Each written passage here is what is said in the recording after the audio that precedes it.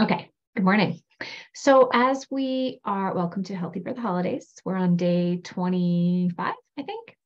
As we are moving towards the end of the year and people are starting to think about the new year and turn over from all the holiday madness into, okay, what does the new year bring?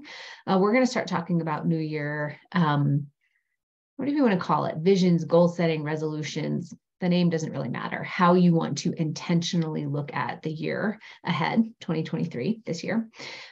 Before we do that, I want to introduce a interesting dichotomy that I see going on in the industry before we start thinking about how you intentionally want to focus on 2023. We're going to do that in the next couple of days. And then we'll spend next week talking about, okay, it's a new year and we've turned over into 2023 and what are we doing to start the new year in the way that we want it to be and how we want to feel.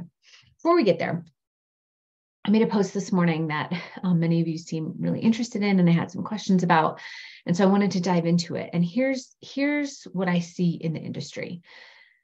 You've got the diet industry and you've got the anti-diet industry. And in the past couple of decades, I would say, there's been a surge, a movement in the anti-diet industry that started with the intuitive eating space, moved into health at every size space. You saw the body positive space, and these spaces emerged almost as a counterattack to the diet industry. Now, don't get me wrong. If you know me, if you've been following me for some time, there are some beautiful things that have emerged from these spaces: intuitive eating, health at every size, body positive, some beautiful things that as a clinician, ideally, if you're working in this space, we've always done. But it really mainstreamed this idea of focusing on a better relationship with your body and a better relationship with food, and sort of mainstreamed this idea of having a different relationship with food in your body, and, mainstreamed some of these memes you see, like you can't hate yourself into loving yourself, and that dieting is not the answer, or weight loss is not the answer to loving yourself. Those things really became very popular with some of these movements. Also, body acceptance and accepting our bodies at different sizes and phases in life. All of that stuff is really, really good. And there is a bit of a dark side to the anti-diet, health at every size, and body positive movement as well. And what's been interesting in my practice over the past couple of years, really, I have seen a number of clients who have emerged from, I guess maybe I don't want to call it the dark side, but there's the underbelly. There's the flip side of what the anti-diet, health at every size, and body positive movements are trying to do. And that is that there is a sense of shame that people hold for wanting to lose weight. Because, and here's where the dichotomy comes in, is that the diet industry is selling weight loss is the way to happiness. And the anti-diet industry is selling letting go of weight loss is the way to happiness. And in fact, some of you know this about my story, some of you may not. But to make a very, very long story short, in the very beginning of my career, when I was in my early 20s, just a baby doing this work, I met with a very prominent figure in the health at every size organization. And I talked to her about, hey, I have this desire to help people who are wanting to lose weight feel better about themselves, feel better about themselves and their body from a clinical perspective, because of course that's my training, and help them with the behaviors and tactics and practical tactical tools in order to lose weight. Like, I want to do both of those at the same time. And she said very clearly to me, absolutely not. If you are helping your clients with weight loss, you do not get to be in this health at every size club. There's no space for you here, is essentially what she told me. And I left the office feeling very deflated. And at the same time, there was a nagging feeling in me that just knew that's not true. That's not true. There is absolutely a way for people to change their behaviors and use the practical tactical tools in order to shift their shape and size and love themselves where they are, heal their relationship to food, heal their relationship to their body at the same time. Those things can happen simultaneously. They are not separate from one another. And in fact, it's all the same. We are all this, we are, what am I trying to say? It's this, we are this one being, right? Meaning, as we heal ourselves, as we heal our relationship to food, body, our past, our nervous system, heal our nervous system dysregulation, we are more inclined to do the practical, tactical things that get us to a healthier body, weight, shape, and size, if that's what you're looking for. So they're very intertwined.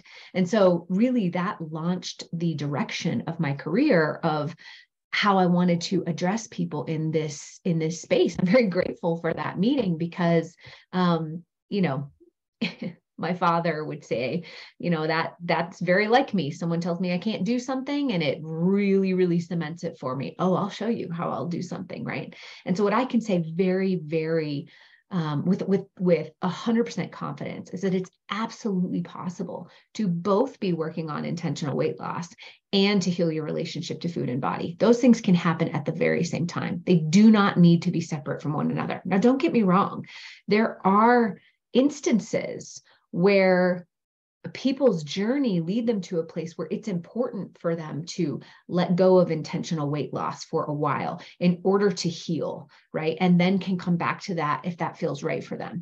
There are absolutely clients that I have that let go of intentional weight loss and just focus on the healing their relationship with food and body, and they never come back to it because they realize they are happy exactly where they are. The point is not that there is a right way to do things. The point is that it's all welcome. You do not have to have this either or. It's both and. And the issue I see in the anti-diet space right now is that there is a shaming of people. There are rules and regulations to be allowed into the anti-diet space. You're not allowed to diet. You can't be looking to lose weight. You can't have intentional weight loss because they'll say it doesn't work. Intentional weight loss doesn't work. It actually does work. And this is a video for another day, but there is a complete miscommunication of the truth out there that diets don't work. They actually do. What the issue is that as humans, it's very difficult for us to stick to certain types of calorie restriction. The issue is that we have a hard time staying consistent with something. The issue is that we've been sold a bill of goods that restriction is bad and saying no to things is bad. And, you know, that's a diet and we shouldn't be dieting. That doesn't work anyway. We get very confused about what program to use or what path to take because of all the noise in the industry. But it's actually not true that diets don't work. They do. The research shows that in controlled environments where we control for certain variables, whether it's calories or macronutrients or whatever it is, diets do work. It's whether or not they're sustainable and whether or not you can do them over a long enough period of time to get you to where you want to go before something pulls you off track. Those are the pieces that we can work on from an emotional, a psychological, a physiological standpoint in order to have more agency and control over. So I'm going down a rabbit hole now, but here's what I wanted to say. In my view, the anti-diet movement and the restrictive dieting movement are on opposite sides of the same coin. There are some good things in both camps, but both of them shun the other. And in reality, for the people who I work with that have the most success, that are living the most aligned and their happiest and healthiest lives, they're somewhere in the middle. They see the utility in both things, both in some of the tools that the diet industry promotes, and also in some of the rhetoric that the anti-diet industry promotes. It's the beautiful middle where people find their happiest and healthiest selves and that peace and joy that they're searching for. So that's your thought to chew on today. And with that in mind, where I wanted to go with that is that there's an invitation for you as we spend the next few days together looking at, okay, well, how do you want to spend your 2023 and how do you make goals for that or set visions for that? And some of the ways that people are doing that wrong. What I wanted to invite you to pay attention to is, do you have a desire within you to meet a certain goal or have a certain accomplishment or whatever it is, but are feeling the pull from whether it's social media or things that you're reading or books that you're listening to or whatever, that are telling you that that desire is either unachievable or wrong or bad, just start to play with what is right for you. And I'm here to give you permission. If you have a desire to change your shape and size because you feel like you're not living in the highest and best version of yourself, can we explore that being okay? And how does that desire play out in your everyday behaviors in a healthier way? Those are a lot of things that we're going to explore in the next few days. So I hope that was helpful for you. Let me know what questions you have. I will see you tomorrow.